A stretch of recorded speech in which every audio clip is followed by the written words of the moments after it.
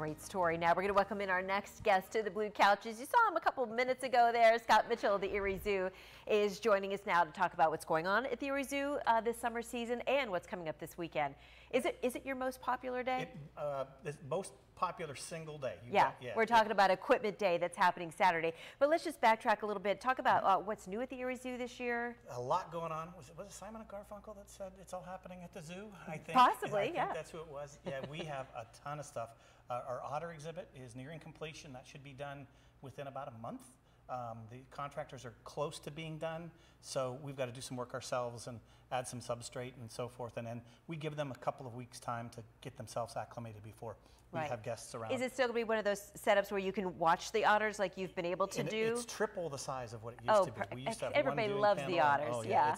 It's 1988 was when it was built. So really, it's been everybody's around always a while. crowding around that little glass waiting for them to swim in. So that's good news. So that's good. Associated with that, we have a new red panda exhibit that will be coming on because we had to knock the old one down because of the construction on this one. We have a new viewing panel for our African wild dogs is underway soon, and later this summer we're getting a refurbished train. So we sent one of our trains out to a place down in the south, and it's being converted to an electric train. Really? Yeah. So you won't have the conductor? No, we'll still have a conductor. Okay, oh, thank goodness. No, we just won't have the noise. We actually have to pipe noise into it. Yeah. Because it doesn't sound like a train. So we're pretty excited about that. Yeah. It's green and it'll be a much smoother ride. I didn't know that you had more than one train. We have two, yeah. We have 42, so it was the 42nd engine made by that company, and 344 is the other one. So we've had them for 1965. I was going to say, how old are they? Yeah. They both are the same age? No, the 42 is from 1965. The other one's maybe 20 years older. Okay. Yep. But a new one coming. Yep. That's exciting. Yep. The kids love the train. They sure do. They it's love a highlight. all that kind of equipment.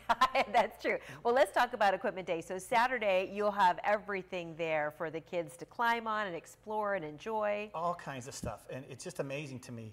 I remember when my boys were young, we marked it on the calendar like 3 months in advance, so we knew when Equipment Day was. And there's tractors and there's cement trucks, and there looks like there might be a military vehicle there. Sometimes we have ambulances. We'll have surprisingly even dumpsters. Yeah. We'll have stuff from Pro Waste, and they'll bring a dumpster, and kids will get their picture taken in a dumpster. It's actually pretty cool. There's Where lots do you of put them all? All over the grounds. There's a lot on the front lawn, but we put them throughout the grounds. In some cases, we have to have separate special steps so the kids can get up in it and they can steer it. Some of them we actually unhook the battery because otherwise they keep buzzing, ringing How the do you get them into the zoo, though? The back entrance? No, we get them all. There's been times where we've actually physically taken a section of the fence out to bring them in. Some of them stay outside the gate. But one of our guys, John Ray, has been doing it forever, and it's his baby. And so he actually goes and picks some of this stuff up in different places. But it is without a doubt one of the most popular days at the zoo. And the first 1,500 kids get little construction helmets as well. So it's I love seeing all the pictures of my friends that have the little ones. There's just something about getting on those great big pieces of machinery that the kids love. They sure do. Yeah, and it's a great photo moment. So again, that is this Saturday, 10 a.m. to 6 p.m. all day Saturday at the zoo.